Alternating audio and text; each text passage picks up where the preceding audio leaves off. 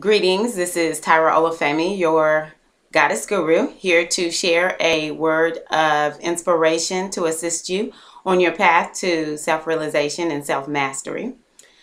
I have been listening to the videos that I made with the Divination New Year's reading for 2014, and I need to add just a little more to the reading.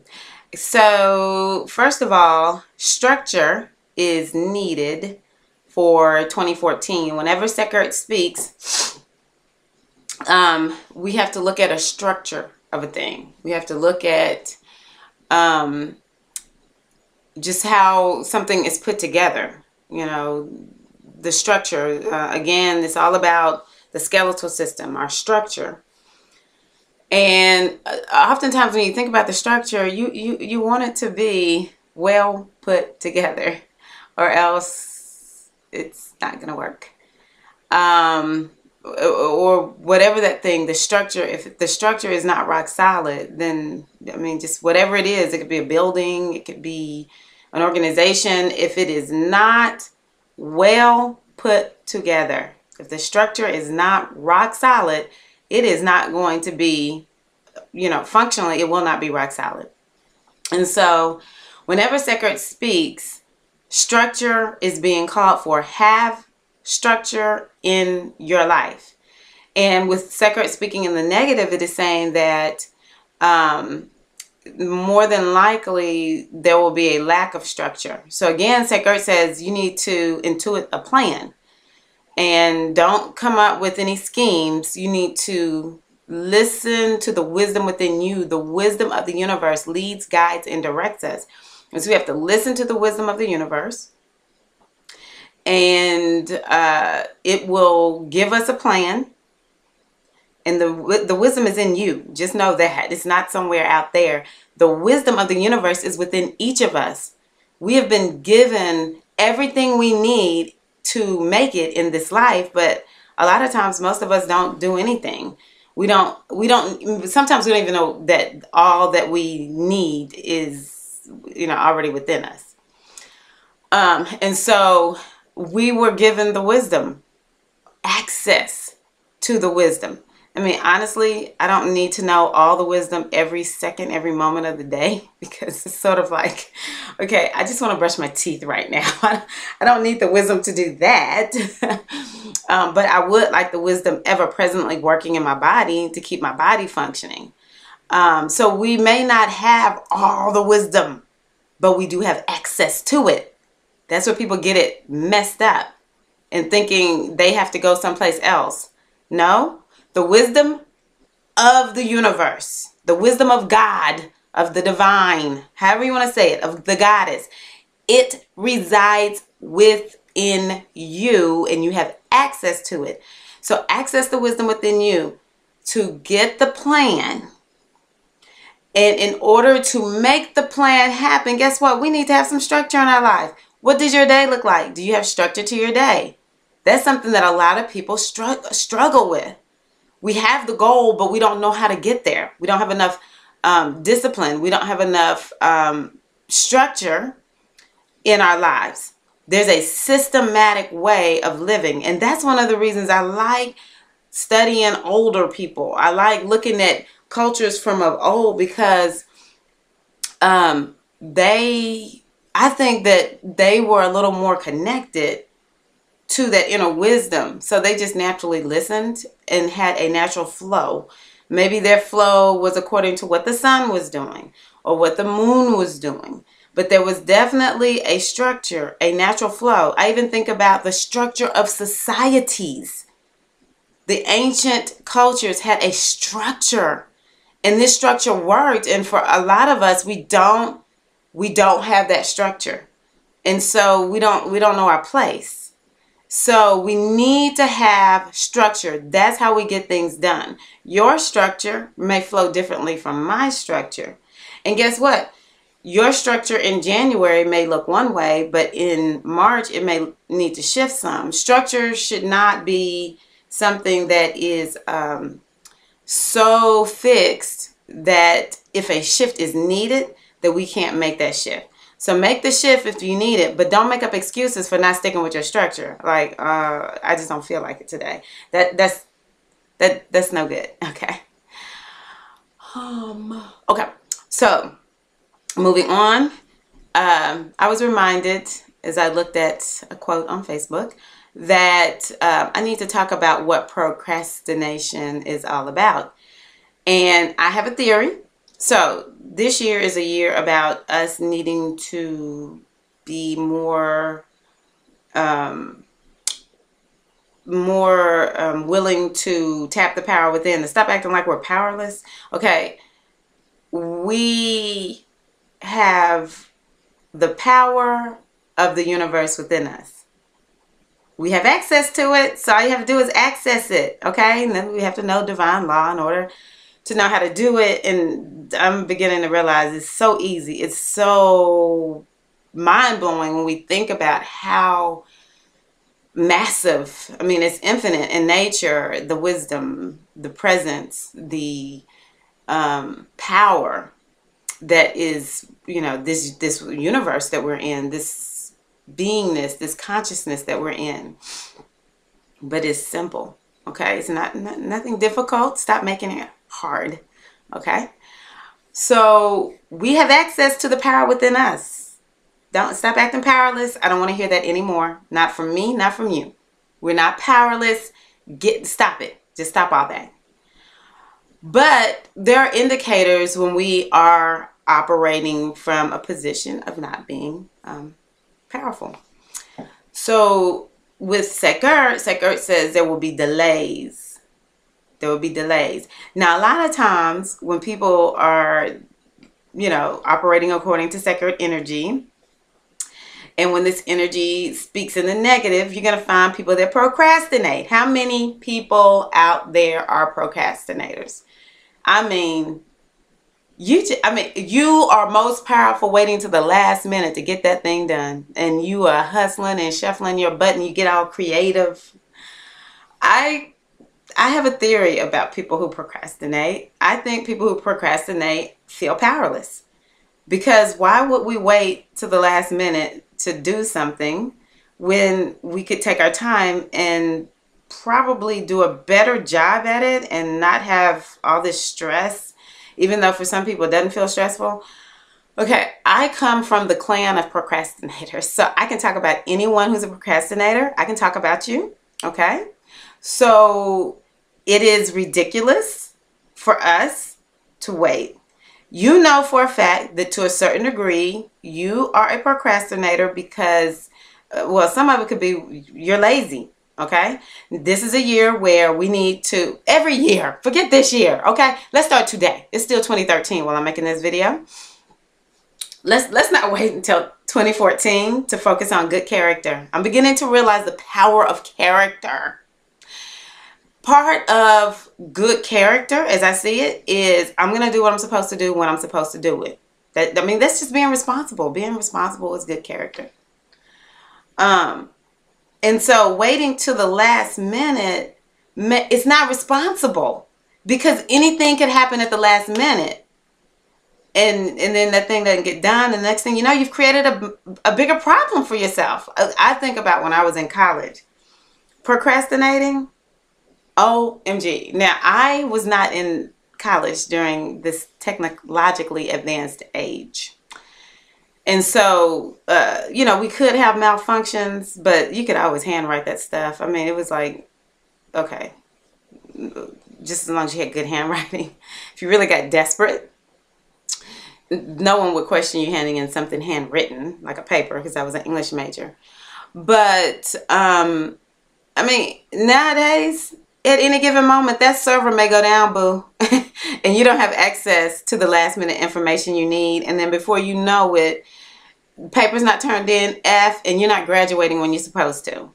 Same thing with people who are at work. Oh, it's the last minute report. We're sitting up here waiting. Why? You knew 6 months ago this report was due. Why would you wait until the last minute? Well, maybe because some of us are just downright lazy. We need to have a better work ethic. I don't know where you are. I'm in the United States of America, if you don't know my accent by now. And we're lazy. in this country. I look at these economic problems that we've been having to a certain degree as a blessing, because it's making us get up off our lazy butts and work more. Oh my God. We can't sit around and just be at leisure all the time. We have to actually get up and do some work so we can eat. Okay, just basic functioning for some people. We need to teach our children the value of being responsible and working hard. However, part two, or answer number two, some of us don't feel powerful. We sit around in our powerlessness and we think on, oh, I do need to get that done. I'm thinking on getting started. I do need to get that done. Like I said, I'm the chief of procrastination, so I can talk about everybody. Even me. I can talk about me. Just you think on that thing, just like I said, second seasons, you're going to be thinking a lot. But baby, at some point you need to get up and get that thing done. You want to get out of being a procrastinator? I'm going to teach you what you need to do. Get up and do it. If you don't know what to do, ask somebody. Do something. But don't sit around because you feel you can't. You won't if you don't. You won't if you don't. But if you at least get up and put forth some effort, you just may find out, oh, I can do this. That's how I started working my way out of feeling so powerless. I just started saying, you know what? I can't just sit here. I've got to get up and do something. And there's this thing called inertia. This physical principle, which is really non-physical. I mean, it rules and dictates our physical reality, but it stems from the spiritual, of course. So I look at it as inertia. Everything is going to sort of tend or lean itself to having inertia, wanting to stay in one spot, stability. And so when you want, let's say we have inertia A going on in our life. Let's say there's different types of inertia that we see manifested, or maybe I have an inertia on this particular part of the continuum, inertia A, and I want to get to another place. Well, I have to apply some force. Let's talk physics. I took 2 physics classes, so I know physics. Anyway, let's say we have to apply some force to move past this inertia. What's force? Doing something, getting your butt up and doing something. Yes, getting up and doing something. Using your power, even if we're just talking about the physical power, moving the body, get up and move to a different spot in your life. Move toward the goal. Move toward the vision. Move toward getting done the thing that you know you need to get done. When you get up and you start moving, inertia A is not going to be your inertia point anymore. You'll have a different inertia point. And when you're ready to move on, because we do need stability. I mean, a constant change, you can't get away from change, but too much change, especially if it's not necessary, is not good. So we have to, you know, be okay with the fact that we're going to have inertia, because inertia sort of helps to keep us in a point where we can see, okay, this is where I am. I like it. Well, maybe I need to change something. But by the same token, we can't let our inertia keep us from moving forward, okay? So procrastination is a symptom of feeling powerless. But being powerless is really a construct of the physical reality. We construct our physical reality just like we construct a house or a car. Or let's say we're putting together something with Lego pieces. You construct it. And powerlessness is a construct. It's not the truth. That's why I said this year, if you don't know the truth, you don't know enough of the truth, you need to find out what the truth is and operate according to the truth. Okay? So you're not powerless. That's the truth. Don't act that way. And guess what? You're going to start finding that you're not running late all the time. Running late is not okay. And I know some of us come from cultures of people who they have a different concept of time. Okay? That is one thing. We have different concepts of time culturally. But running late Having someone wait, they're sitting there waiting for you to get started. They're sitting there waiting for you because they thought you're going to be there at 2 and you don't show up until 2:30. Well, see, now they could have been doing something between 2 and 2:30. If y'all have an agreement, round 2 really means 2:30. Oh, that's different. But you constantly late? No. That's a symptom of powerlessness. Okay? Because one character trait that I believe in, and I think everyone believes in this, is called respect. Okay? So there are times when it's okay to show up fashionably late, and then there are times when it's not okay because now you're not respecting someone else's time. So let us operate according to our power. Let us be responsible. Let us be hardworking, and let us get some stuff done and stop procrastinating. Procrastinating is not okay. Now, I'm not gonna lie. Sometimes I realize there is a divine time, and running late was meant to be. And yeah, because I'm that type of person. I am going to move what I feel my spirit tells me to move, not according to someone else's clock all the time. But that's in a special situation where it's a sensing, it's a knowing. If I tell my classes, I teach fitness classes and dance classes. If I tell them my class starts at 2 o'clock, Tyra's going to be there at 2. I feel horrible if I get there and I'm late setting up and I start at 2:01. I don't like that because now there's some people that are like, "Ooh, girl, thank you. I was running late." And they're not going to be upset about me starting at 2:01. But there's some people that they want their hour of working out, start at 2, end at 3 because they have something else to do. Okay? So that right there, that's something that I'm not running late. In that particular, I'm going to be respectful of other people's time. So there we have it. Oh, one other thing. It just irked me that I did not say this about the trees when I talked about the cycles. And that is that what trees teach me about winter is they don't sit around and cry because their leaves got blown away. And now they just look like twiggy type trees. They don't have any clothes on. All their beautiful leaves are gone. They stand proudly anyway. Branches. That's all I see. It's just the branches. It's not a pretty sight until you see ice and snow. I just think that's so beautiful to see that in the in the wintertime when the trees don't have the leaves. It is so beautiful when you see the ice and the snow. Oh, it's magnificent to see that. But they're not sitting up here crying when they lose something. I talked about how when you lose something, people think it's horrible, or people don't all the time appreciate cold, wintry conditions. And, I think about the medical industry and how they are showing that when you freeze something, it helps save its life at times. I've heard of people being frozen, organs being frozen, stuff being frozen keeps it from dying. There is beauty in the winter. There is beauty in the cold. I used to be a type of person, and this is how life changes stuff, okay? How you can be one way today and another way another day. I used to hate the winter. I was born in Alaska.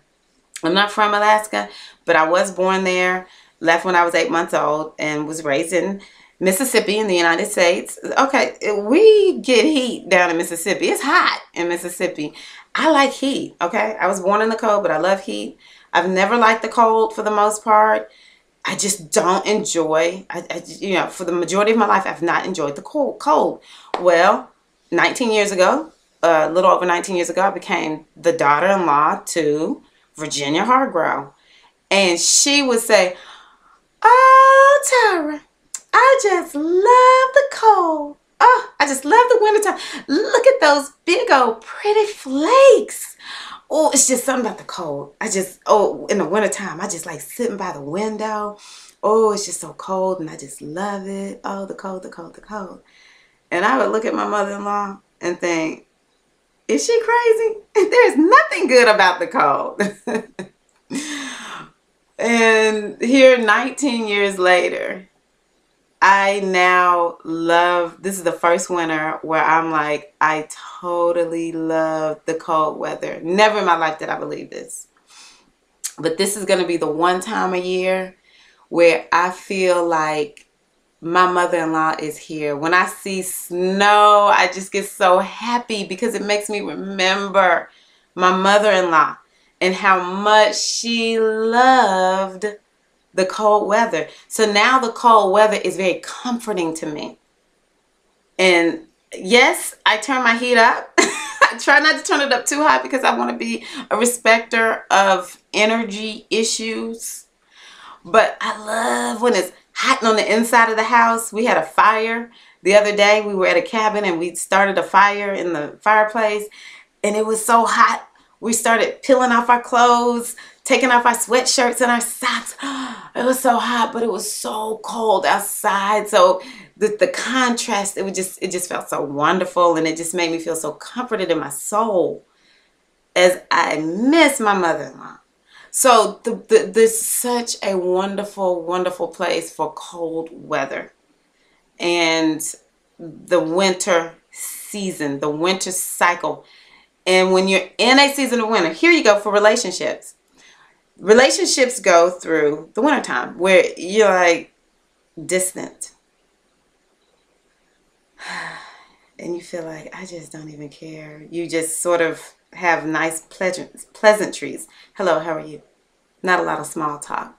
Not a lot of that spring-like affection, right? And a lot of divorces, I believe, happen when people are in the season of winter. But no one talks about, hey, baby, you're going to go through a season where it's a little chilly in your relationship. And it doesn't necessarily feel good. And you're distant. But this is the beauty of the winter time in your relationship. You get to work on you. Because guess what? The majority of your relationship issues have to do with you and not your partner. Okay? So when you are in a love relationship and you are in the season of winter, don't go get a divorce. Now, you know, if there's physical violence, bye-bye. Don't stand that. Verbal abuse, bye. I'm out. Okay? If there's infidelity where this person really is just going to be sleeping around with other folks, having relationships with other people, I say bye. If that's not your fault. Some people don't care. But if you care, if you're in a relationship where you have agreed we're going to be monogamous and your significant other is not upholding that and you're not in agreement with it, bye. I think there's reasons to say goodbye. That's not winter. That's dysfunction. Let's get it clear. Let's get that cleared up. But if you're in your relationship, now you don't want to stay in winter too long, okay? I know people that have been in winter for like 20 years. Okay, baby, that's dysfunction. That's not winter. That's dysfunction. You should see yourself cycling through all the seasons, okay? And so when you get in the winter season, don't just say, oh, I have to go. Bye-bye. No, what you say is, okay, this is a time where we're not vibing each other. For whatever reason, I can't quite figure it out, or maybe I do have it figured out, then don't use that as a time to sit and think about all the stuff that's wrong with your significant other, your spouse, whoever. Oh, this person, this, and this is what's wrong with them. No, look at yourself and improve yourself. Sometimes we're boring partners. I mean, we're just boring. There's nothing interesting about us. We're not doing anything interesting. So maybe I need to go and get interested in something, and that will naturally bring out a vibrancy that will turn on my partner. In my case, it's my husband. And so I just encourage you to use the winter season of your relationships. Let's say it's not with a significant other, but it's with a child or a family member or a friend. There's going to be seasons of winter, and you use that as a time to fix you. And it also gives you a chance to take a step back and look at the friendship, the relationship, to see what you need to do to be better in that relationship. It's always about you, us, the individual. And when we can see that the other person really does have something going on that's, that's a problem for them, we don't have to take ownership of it. We also don't have to point our fingers at them. We can acknowledge it and say, okay, this is what I am going to do. You make a decision about how you are going to operate in your relationship with that person. And that's all you need to do. I mean, it's just not difficult, but we make it difficult because a lot of us are control freaks. And to me, being controlling is a sign of powerlessness. Stop trying to control everything and everybody because you don't feel like you have any control in your life. You feel like you have to control everybody. Okay? No. A lot of us need to learn how to just chill out, figure out where we stand, and then operate from there. And don't let anyone move us. Once we've decided this is where I stand, don't let anyone move us. When it's time for us to move, we'll move because that's what our inner guide is telling us to do. All right? So, there you have it. I'll end now. Thank you so much for taking time to watch this video. I do readings around the year. If you are interested in a reading, I do a New Year's reading. You can just look at my website and follow the instructions there. I would love to divine on your behalf and share what the oracle has for you, even though guess what? It's in you. All I'll do is tell you what you probably already know, but it'll be confirmation. And maybe I can give you some tips and pointers to help you along your way. Thank you so much. You have a great day. Happy 2014. I want to hear from you. I want to know things are working for your highest and greatest good. All right. Peace and love.